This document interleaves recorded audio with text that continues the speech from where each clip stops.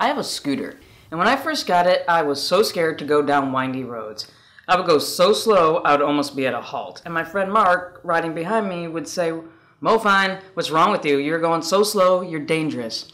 And I'd say, because I keep staring at the oncoming car, and I think I'm going to crash into it. And he'd say, "Stop looking at the oncoming traffic. That's a really good way to actually run right into it." And it makes me think of the 1-minute commercial we do every week. I practice it 100 times, and every time I practice it, I have a voice in my head telling me I'm going to totally screw it up. And I know I've only done it 4 or 5 times, but it never ever comes out even remotely like I've practiced. And this is one of the reasons that I'm constantly promoting video, because it's a great way to get your message out perfectly every single time. So if you're interested in video for your marketing, let's talk.